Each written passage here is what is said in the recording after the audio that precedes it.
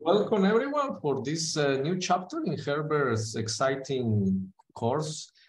Unfortunately, I have some news to give you because due to personal reasons, Herbert has asked me to put the following lectures on hold. So this, for the time being, this will be the last lecture. And we're very sad about that, but of course, Herbert, I hope that we will have back you soon to finish this exciting course that you started and that many people is following. Okay, so that's the sad announcement I have to give, but without further ado, then if you please start, Herbert. Okay, well, thank you very much, Sergio, and I'm really sorry to everybody that we're putting this on hold, but I just don't feel very well at the moment, and I'll do the best I can today. I want to talk about the fluid and elastodynamics of crack propagation, and I see I put an M here rather than N. Sorry about that. And this is just showing you some photographs of dikes or little fluid inclusions into solid rock. Whoops. So here's a photograph of another intrusion into a crack. I took this on a hike during the pandemic, and I think this is a mask that I had on that I put down just to show the scale. So I want to talk about diking, in other words, the natural movement of fluid into rock, and fracking, the human-related putting water mainly into rocks to get out gas that's stored there. And I'll talk about the elasto and fluid mechanic principles, and then I'll tell you some take-home messages. This is a typical dike, a natural intrusion into the bedding. As you see, it can just go, in this case, at right angles to the bedding, and so it just goes through a whole series of different layers of rock. But that need not be always so. It could go parallel to them, as we'll see often happens. Now, to talk about fracking, the idea of fracking is the stimulation of rock to fracture, has come apart due to pressurized liquid, forcing liquid down through the rock. The liquid is generally water with sand or other proppants of there called little pieces that help to create the cracks and hold them open. And the aim of these cracks, human cracks, are to release natural gas, very important, or oil. And then when the pressures are released, and I'll talk a little bit about this, the proppants hold the fractures open for a while, the liquid flows, and the liquid flows back, and the crack then, of course, closes. This was first tried in 1947 to get gas this way. In the US, it was first tried in 1949. And about 3 million frackings have occurred worldwide. It's an important process, and it gives us gas, which is important to heat our homes, do our cooking, do lots of important things. It's banned in a lot of places, and it's not the favorite of many. It was banned in France almost 10 years ago. And Sarkozy said, the president, ban would be maintained, and so there's proof that the shale gas exploration wouldn't harm the environment or massacre the landscape. That's what he said. It could massacre the landscape. And it's banned in a lot of places, Bulgaria, France, Germany. There's a big comment in England at the moment whether the fracking should be allowed or not. Many people are against it. This is a picture drawing of Sydney, Australia. You can see from the Sydney Harbour Bridge, and often say when the first people who came here, did they say, gee, we're going to massacre the landscape, we're going to build houses, we're going to cut down trees, we're going to build big universities and have people talking, and hence they should have never come to Sydney? Or was it quite reasonable that Sydney should be allowed to grow? Well, that can be said of many places. I don't know the best places in China to say this, but I think massacring the landscape is not what development is all about. The idea here is that you put down a pipe first in casing, and then you turn it around into the region that has the gas that you want to extract. How deep it has to be depends and varies from place to place. It can be from a few hundred meters to maybe as much as a kilometer. I think that's about the extent. And the fracking fluid, as we'll see, is mainly water, high pressure water. This is what it looks like. And when I got this a few months ago for the first time, there was a video that showed with it, but somehow now I couldn't get the video on this source. So I'm sorry about that. This is a fracking station. I don't know where it is, but it shows you the size of it. This hardly is a massacre of the landscape, it seems to me. Here's the big tower that holds the capsule and builds up the pressure, and the few workers' places alongside. This is a map of the world and shows where it's likely to be successful. West coast of Australia, coast of Africa, quite a bit in the United States, as you see.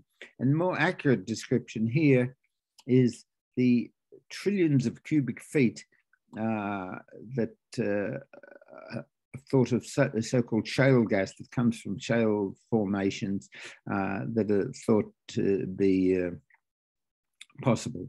You see, the UK has 20 compared to China that has 1,275 or so. So China's doing very well, and a lot of stored gas, which can be very important. And the United States has something like 800.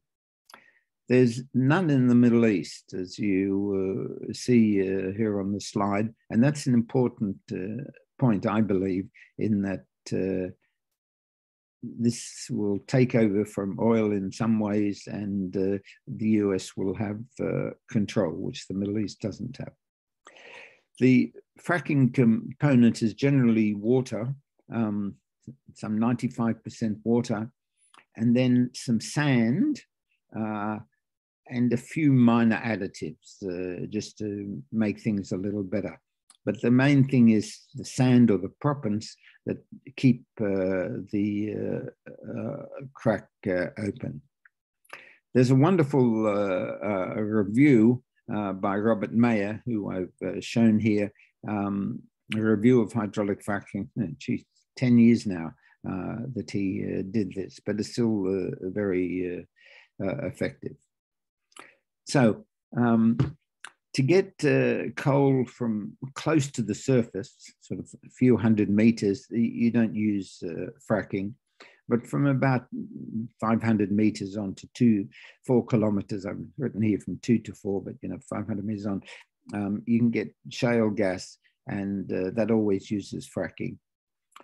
I think the gas is potentially a financial bonanza and will be very useful.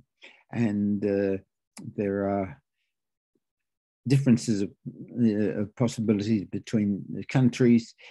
And as I've said, the US has much, much more gas than the Middle East. And that's why I think it's going to be important. And I see there's a chat here, and let me see the chat. Unfortunately, we'll put the, I saw.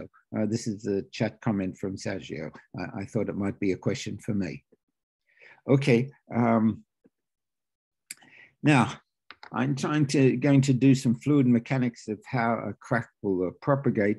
We've done some experiments and some theory, and you see here in the experiments releasing fluid into a gel that's stressed so that it comes out at right angle. Sorry, it forms a,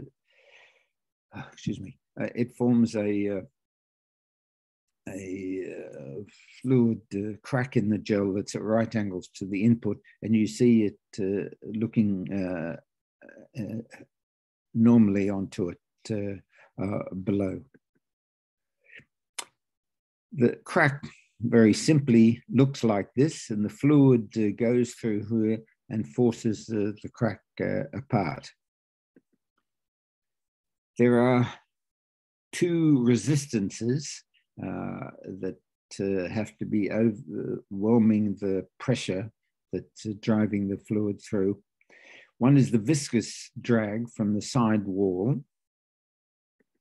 The other is the resistance at the tip from the crack tip opening, that elasticity and takes some effort. As the flow develops, the walls separate, and so since it's a constant pressure, that means that the effective velocity gets less, and hence the slope at the wall gets less, and so the viscous drag gets less important as time goes on, and that means that the resistance from the tip opening increases in importance. And we'll see there are two limits. There's either the viscous limit, which is what happens earlier on when the viscous drag is important, and then it's called the toughness limit. It's not a word that I would have used or given to it. The toughness limit when the resistance from the crack tip opening. Now, that's pretty easy to understand in principle, I think, and that's what it is. And this is now the first work on crack opening really was by Spence and Sharp in the Proceedings of the Royal Society. This is just an appendix. Here they talk about the inner integral, I of R of S, which you see is enormously complicated by itself. And it's just the inner integral where the E and K are complete elliptic integrals of the first and second kind. And so the point I want to make here is that this is really a very complicated mathematical system. And I'm not going to go through all the complications. What I'm going to do is show you how you make simplifications to the complications that will be quite worthwhile. And I'll show you that both by theory and experiment. So here's the viscous limit, which occurs first. And here you see the idea is that capital WT is the crack thickness, that's the width of the crack, and then little w varies with radius and time, because this crack is going to grow in a, axisymmetric way and grow out. There's a pressure, and that pressure is due to the forcing of the fluid through the rock and compressing the rock. And that's part of the difficulty. It still uses linear elasticity, as Hooke said, ut tensio sic vis, the extension is proportional to the forcing, but it gets to be complicated, as you'll see. The pressure is given in terms of this integral relationship between some complicated M, and that describes how the pressure distribution, and E, the Young's modulus, and sigma, the Poisson ratio for the fluid, comes in. Then there's the continuity equation, and this is really the same as we've written before, that there's a pressure gradient, that's the PDR, that's forcing this fluid through the width W, and then the radial parts come in. And this really, the continuity equation says that if there's a change in pressure by continuity, there has to be a change in velocity. And this equation we've written down before. And then finally, there has to be a total distribution of description, which says that the injection rate is Q, so Q times T is the total volume. And since W is just the half width, there's a 4 pi here to make this the constant. So that's the global mass equation. Now, these are nonlinear integrated differential equations, which in general would be difficult to solve. So what I'm going to do is to say, look, I'm just going to consider order of magnitudes and see what I can get from that. And as I'll show you, you can go a long way. So you just say that the pressure is the constant factor before, forget about dm, and dw ds over s times ds is basically the width w over the radius. And this is just an order of magnitude comparison. The continuity equation I'll similarly write down as w over t, and then the total volume conservation relationship, the global mass equation. So here you have the three equations in P and W as a function of time, and so you can solve them. And what you get is that the radius will go in, this is in the viscous limit, like t to the 4/9, and the width, I can't just see it because it goes like t to the minus, so it goes like this constant to the minus 2/9 times t to the 1/9. So that's what we get just by simple analysis.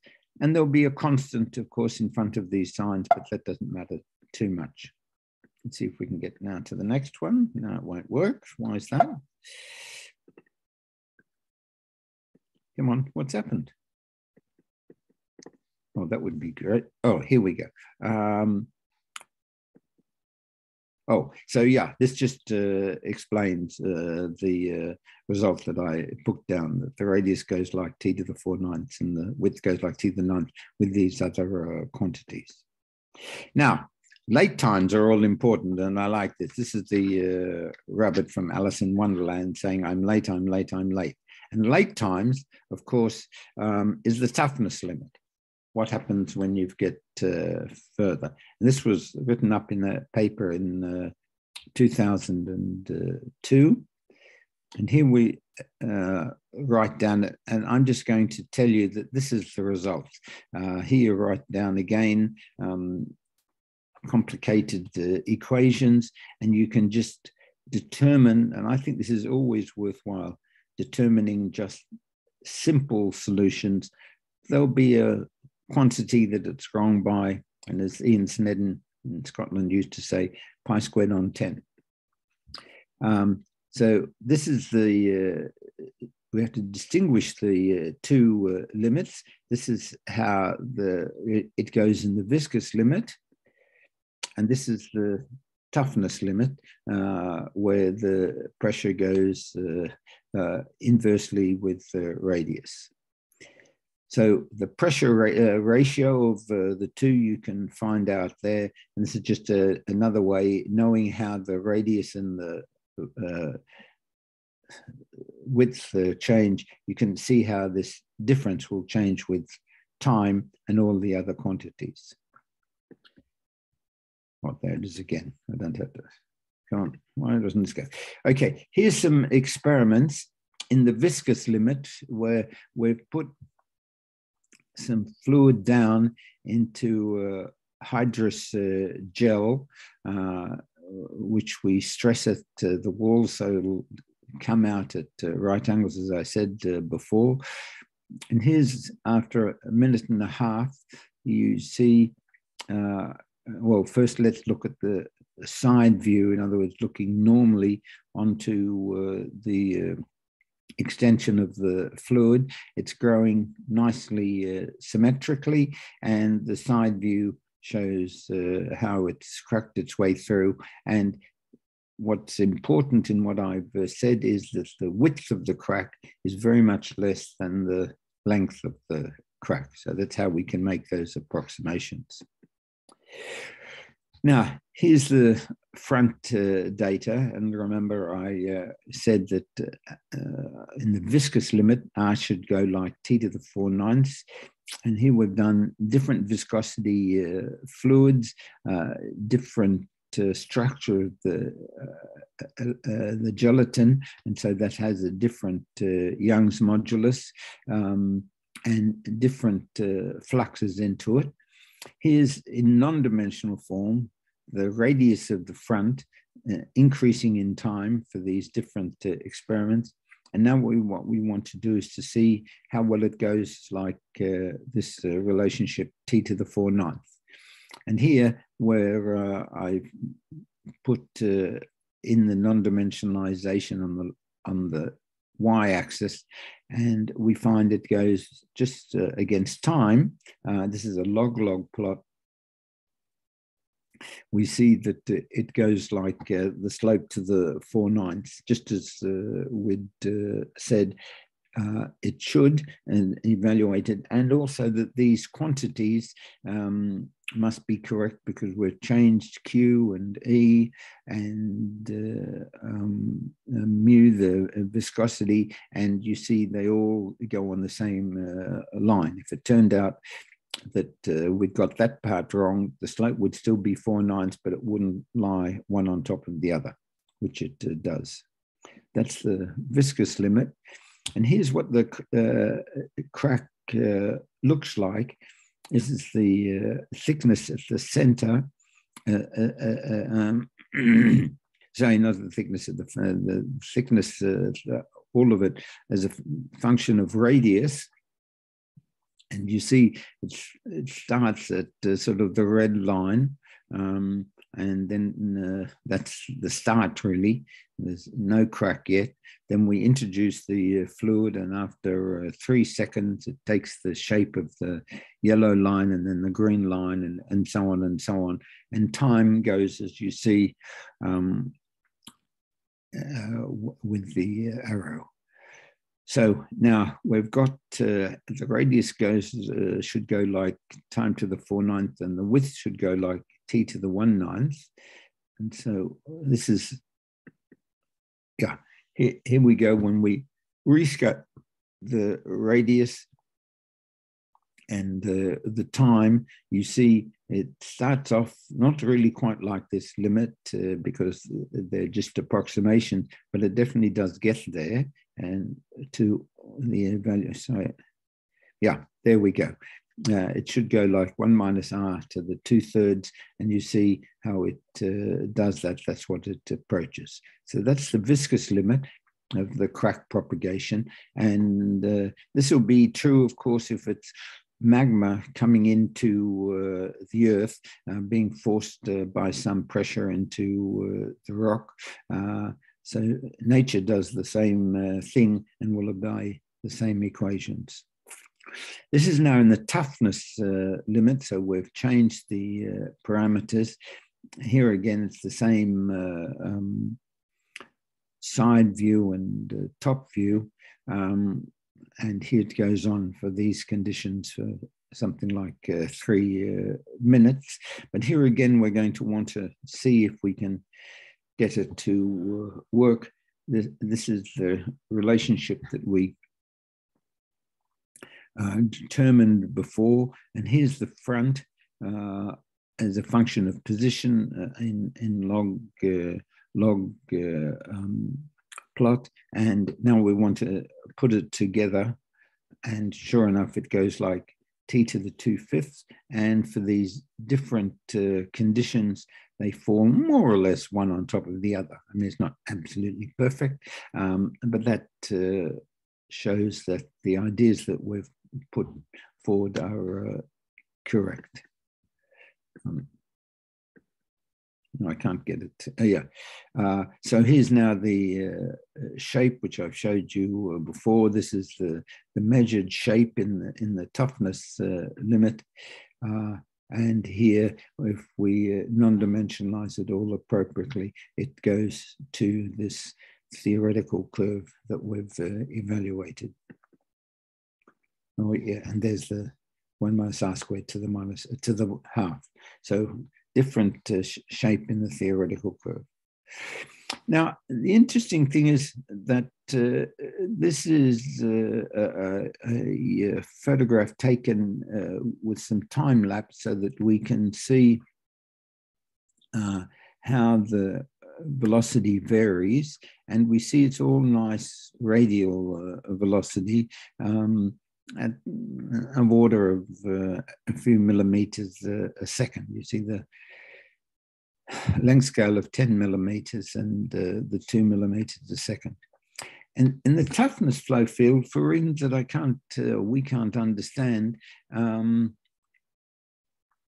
it's not quite as symmetric as all that, and it's really somewhat disordered. Nevertheless, it seems to agree with our calculations.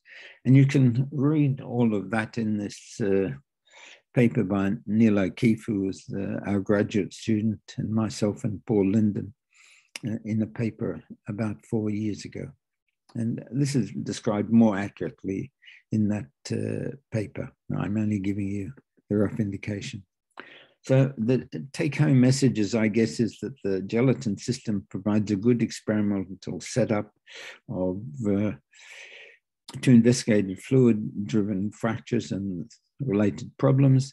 And there are two limits where the radius goes like t to the 4/9 in the viscous limit, when viscous resistance is important, and goes like t to the 2/5 in the toughness limit. So it starts as t to the 4/9 and then extends as t to the 2/5. And of course, the Young's modulus and the volume of fluid going in, the volume Q, the rate plays an important role. Okay.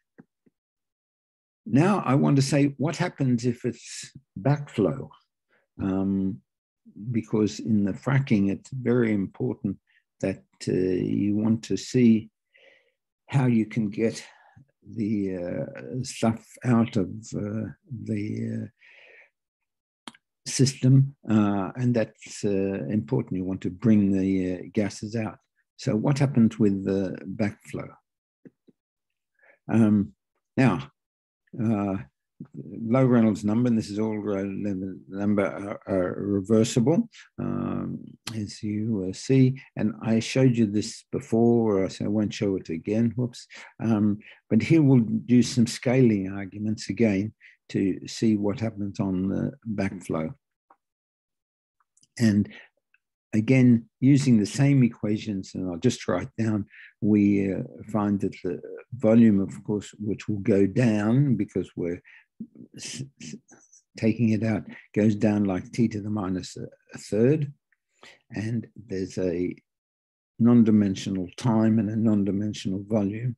The non-dimensional volume being the volume when it starts.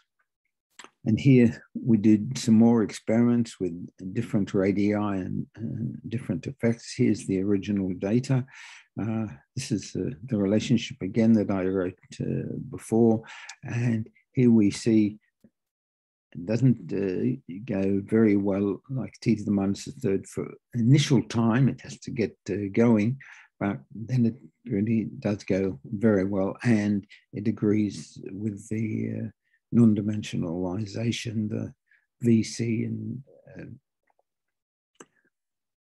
right. So here is exactly the same as I've shown you before. The crack shape, it starts at the red and then it goes down with time. And then when we non-dimensionalize it all, as has been worked out, then it really falls on top of each other. Now, so if we, sorry, I just don't understand what's going on here. The crack radius remains a constant. That's it. Oh, this is in the late time periods when you can just say it's elastically covering it. Now I want to go on and consider something rather different. To say, let's imagine a viscous backflow from a single crack. This is a different study. You have some elastic foundation that's pressing down on this fluid.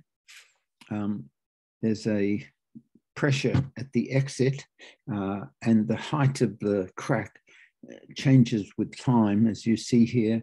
H is a function of time, and there'll be a velocity profile, which will be parabolic because it's a parabolic flow. And we can write down when the pressure at the exit is 0, in other words, we're not stopping any of the fluid coming out.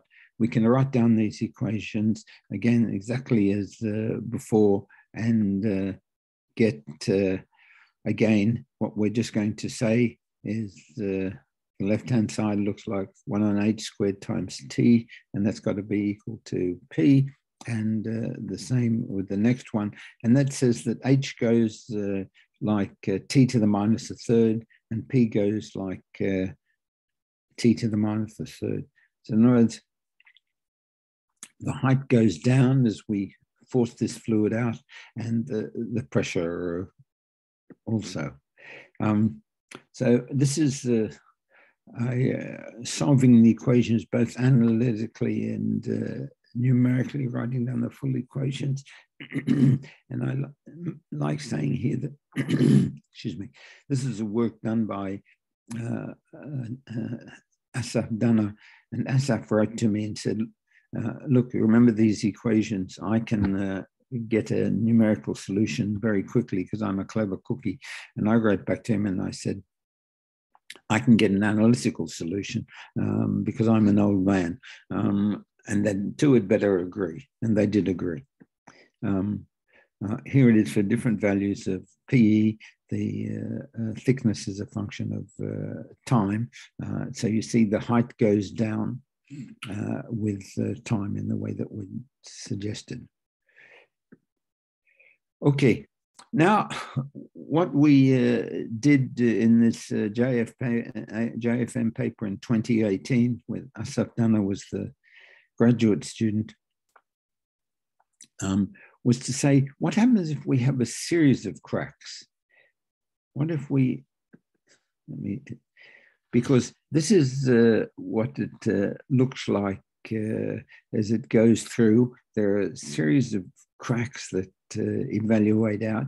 And what we're going to say is, let's just model that in a simplified way, as I'll show you, of a whole series of cracks, and then well, if you take it from that end, a whole series of cracks that then go down finally until there's one big crack. Or if you like, starting in the opposite direction to the arrow, you have just one crack that opens up, and then that bifurcates into two or more cracks, and that bifurcates again.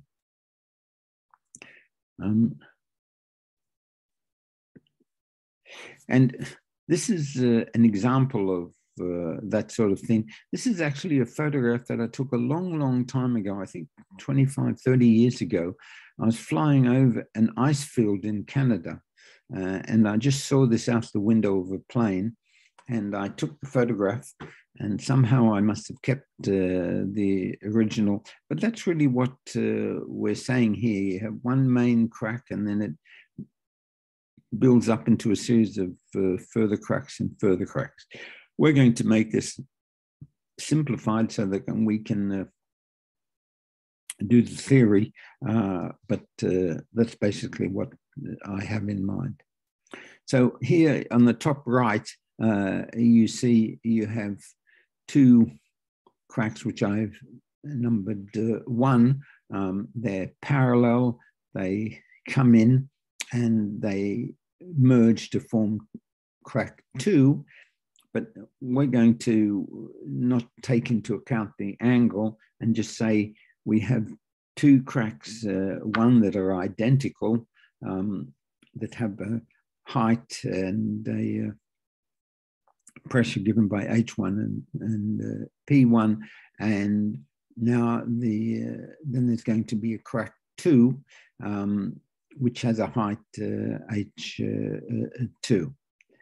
And now the pressures in the 2 are really going to have to be equal in our simplified version, and twice the volume that's flowing through either the individual cracks 1 has got to flow through here, and that's this continuity equation. And now, as I've already said before, we looked at this before, this is going to, by continuity, be driven by the pressure gradient.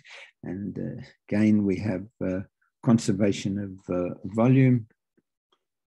And that says that H1 will go like t to the minus a third, a non-dimensional time. This is the late time asymptotics as before. And H2 will also decrease like t to the minus third. And the pressures go also in the same way. Whoops, why can I? Whoops, why is this play? No, play from current slide. Where did that go away? Right, so here's the calculations, the full equations. And as you see, they do go down like slope to the minus a third. Initially, of course, it depends on the initial conditions. Then we can consider lots and lots of cracks. As you see, capital N cracks, and they go down. And then that also will lead to this relationship with the thickness of any crack goes down like t to the minus a third, large time asymptotics, and the pressure goes down. Why can't we see that? So here's the numerical solution of the equations, and here you see they go down like t to the minus a third as we predicted. So this is now in this JFM paper, all described. And this is the solution as you increase N. As you have a large number of cracks, and as we go along, different cracks will react in different time. Now, what happens if we have 2 cracks, or 2 inputs, sorry, that we put in the fluid? And here we see initially each one of them will grow in a circle and won't know the other one is there. Then, here they are again, a different view. And this is what they look like when they get close to each other. There they, the inputs you see are here and here. And when they first go, there's really very little influence one of the other. But then as they begin to grow, of course, they will influence each other, and the velocity looks a little bit like this. There's a real requirement or desire for the 2 to join up. And this is all written up in a paper in the Proceedings of the National Academy of Sciences, if you want the details. But the point is really, in reality, magma cracks take different shapes. They initially start as in A, and I've taken this from a paper by my geological colleague Steve Sparks and others. It looks like A. Then you get chilled margins at the ends because the temperature can decrease earlier there. And I had a summer student last year who worked on just how this happens. And then slowly the magma solidifies.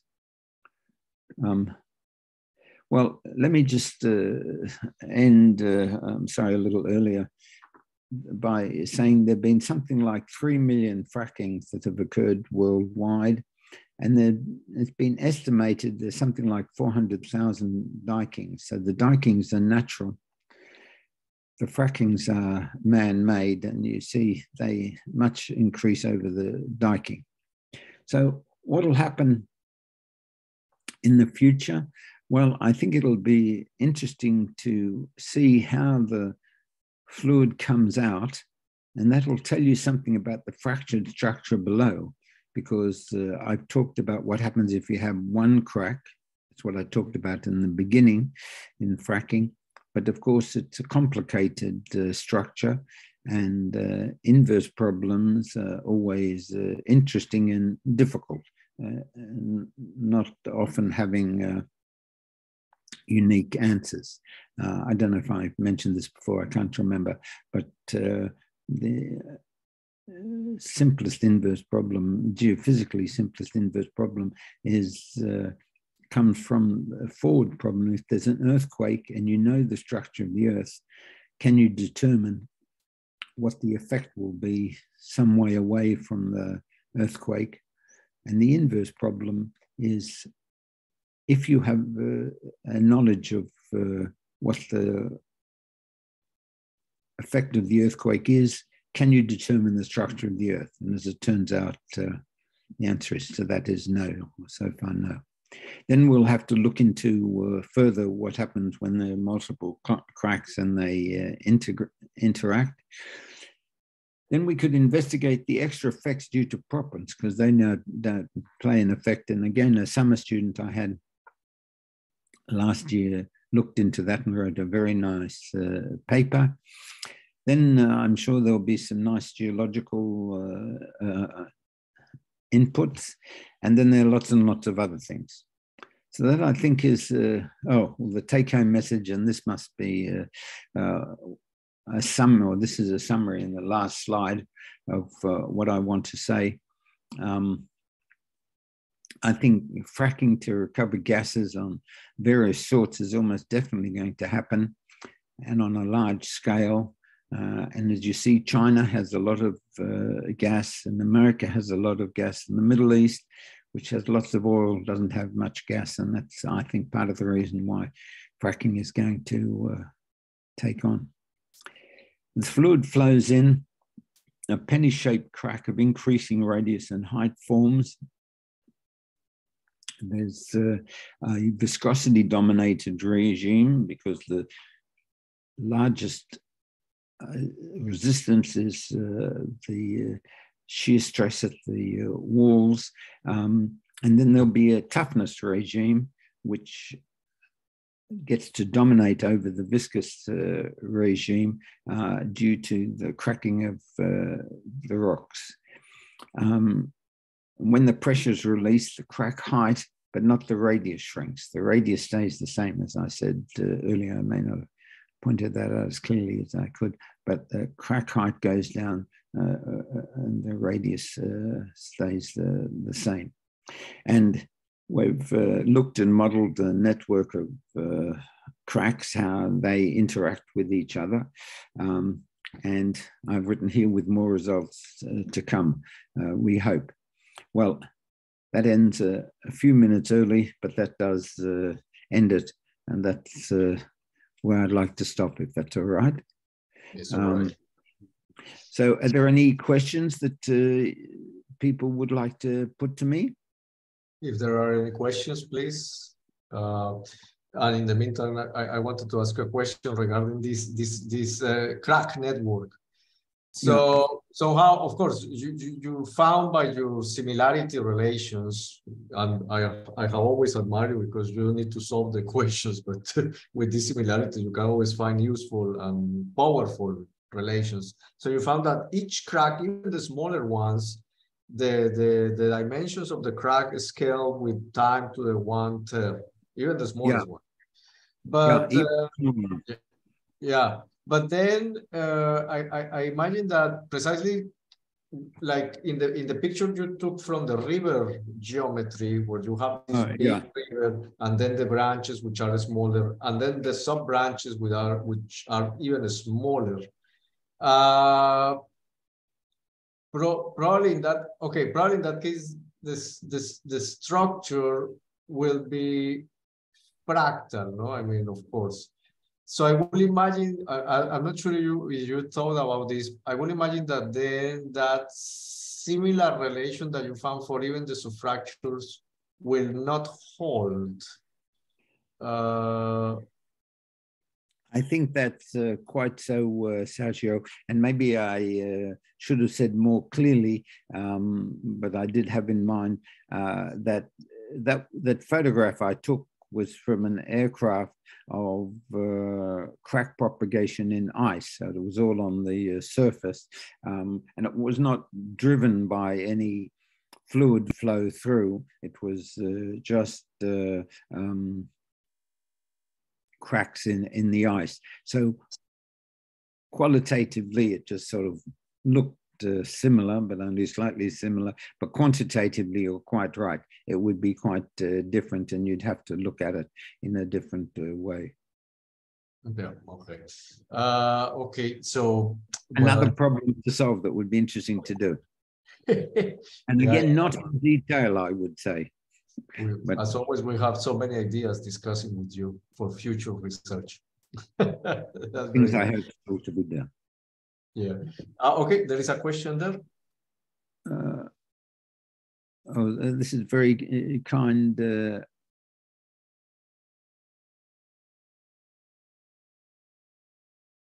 Okay, that's a very nice comment. Question. Well, it's very kind of you, yeah. Praveen. Yeah. I don't know where you come from, but yeah, I don't know him or her either. India. Very nice. Very nice, very nice, very nice. So okay, I think if there are no questions, we can wish Herbert a fast recovery. I'm really terribly sorry that I don't feel well, but yeah. Don't worry, Herbert. And we really thank you for sharing your time and your knowledge with us. Please take care of yourself now, and yeah, let's hope we have you back soon. Okay. And Sergio, we'll be in contact. Yeah, I'll email you. Okay. Goodbye, all. Thank you very much for listening. Yeah. Bye-bye.